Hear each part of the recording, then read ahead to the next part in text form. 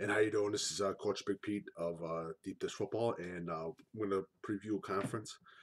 I decided to make it a little more easier. I'm not going to do that many predictions of teams, who's going to go first, who's going to go last. Just do a quick version of the team, uh, the conference, the player, and everything else. So I'm going to start first. This is going to be the first conference preview because I already did two already.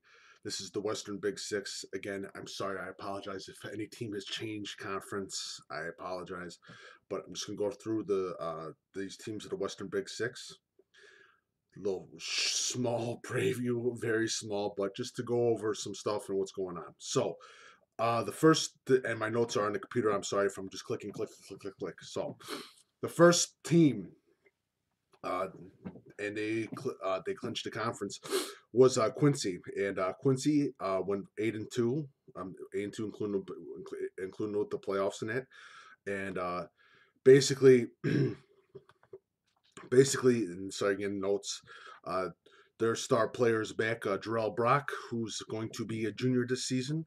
They also have Daniel Frost. They have Daniel Frost, and Logan Ross is another player to look out for. Now, the whole thing with Quincy is that they lost Caleb Hines, who just graduated, and Darren Smith, who just graduated, and Zach Oscarman, who just graduated too. Now, I predict them to have a great season again, and this is one of the weird conferences where a lot of seniors have graduated, but I see Quincy challenging for the top spot of the Western Big Six. So, following that, let's go to the second team. The second team preview is Rock Island. Now, Rock Island, Rock Island went 9-3, including with the playoffs, playoff wins and playoff losses.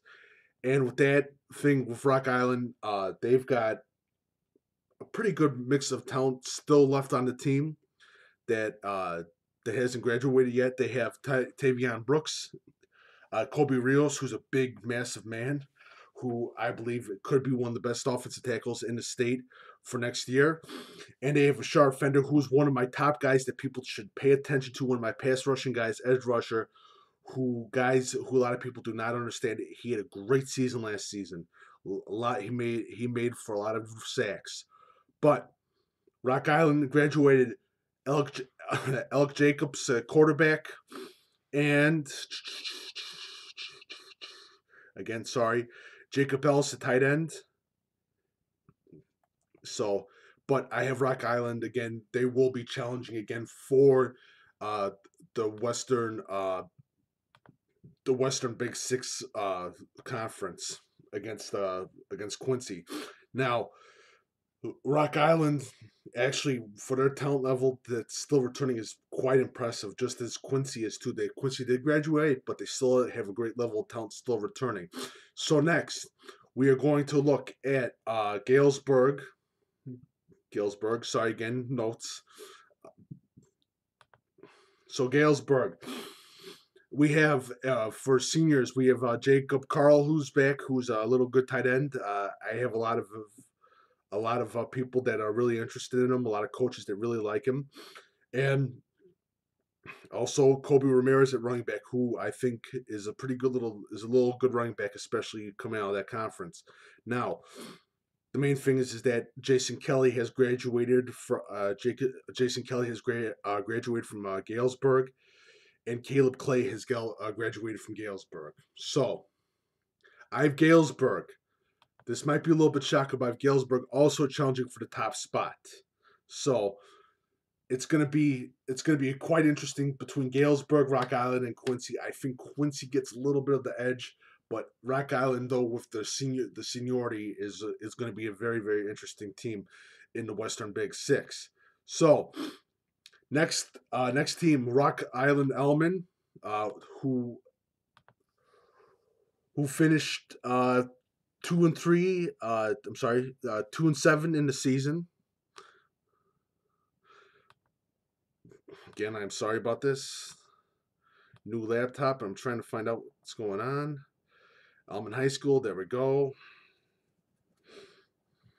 Okay, so for Alleman High School, they have quarterback Sam Metachek, who's 6'0" quarterback hybrid, basically. Pretty interesting. They also have running back Nate Sheets. They also graduated.